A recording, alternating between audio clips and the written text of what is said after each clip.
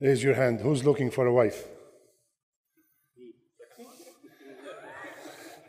I see some people who are married and raising their hands. You are so lucky that the camera is only on me. Otherwise, you're all in trouble. Who's looking for a job? MashaAllah. Who's looking for a house? How about who's looking for all three? طيب. Dua tonight, 3 in 1. Exactly. Dua tonight, 3 in 1. Guaranteed bi'idhnillah. Because it's from the Quran. Musa alayhi salam killed somebody by mistake in Masr, in Egypt, and he went to Madian, to Yemen. When he arrived there, we all know the story, he saw 2 sisters trying to get water for their sheep, right? So he approached them and he asked them if they need any help. They said, yes, we are standing here because there's a lot of men over there. We don't like to mix with the men. And Abuna Shaykhun Kabir. And our father is a very old man. That's why we are outside the house and trying to help water the sheep. So he said, فَسَقَى لَهُمَا. So he took the sheep, watered them, and he went. فَسَقَى لَهُمَا ثُمَّ تَوَلَّى إِلَى الظِّلِّ فَقَالَ رَبِّ إِنِّي لِمَا أَنزَلْتَ إِلَيَّ مِنْ خَيْرٍ فَقِيرٌ. One point before we continue. He did not wait for them to ask for help. This is the first lesson. When you see somebody who needs help, go by yourself. Go by yourself and offer your help. Do not wait for somebody to ask you, especially if you know that this person needs help. Second, he did not wait for a thank you. He did not finish and say, so what's up? What am I going to get for this? No, nothing. He went, فَسَقَى لَهُمَا. He finished, he went under the shade of a tree and he sat down and he went to Allah Azza wa Jal. And he said, Ya Allah, Rabbi, inni lima anzalta ilayya min khayrin faqir.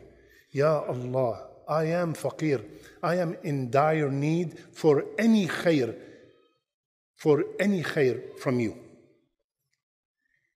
Musa alayhi salam at that time, no house, no wife, no job, no food, no drink, nothing. And he was exhausted. He was traveling on foot from a very long distance in the heat, and still he helped people, subhanallah. So when he sat down and made the dua, he did not specify, even though there's nothing wrong with specifying, I want this, I want that. But he left it to the Hakim. He left it to the Alim. He left it to Allah Azza wa Jal. Ya Allah, any khair from you, I need it so bad. Rabbi, inni lima anzalta ilayya min khayrin faqir. 8 words. Okay? What happened? There's something in the Arabic language called fa al-fawriya, instant fa. The ayah after that said, فَجَاءَتْهُ. Instantly, one of them came walking shy, modestly, and she said, Allah, my father would like to thank you and reward you for what you have done for us. Subhanallah. Subhanallah, ya akhwan. Did Musa alayhi salam get a wife? Yes or no? Not only he got a wife, he got a choice. Which one? Choose one of my daughters. Choose. Did he get a job? 10-year contract. 10 year. And the wife came with a house and food. So one dua, just one dua, if it's coming sincerely from the heart, showing that you are in need to Allah, showing humility to Allah Azza wa Jal, Allah subhanahu wa ta'ala will answer. Ya akhwan, it's not about just the words, it's about where the dua is coming from. How sincere you are, how much need you are in. Show that, show all that to Allah Azza wa Jal. And remember that you are asking Al-Mujib. He named himself the one who answers the dua. He named himself As-Sami', the one who's hearing the dua.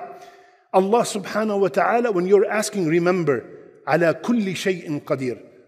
Because sometimes when we are in the hardship, the shaitan comes and close all the doors. Close all the doors. Where are you going to get a wife right now? honestly, let's be honest.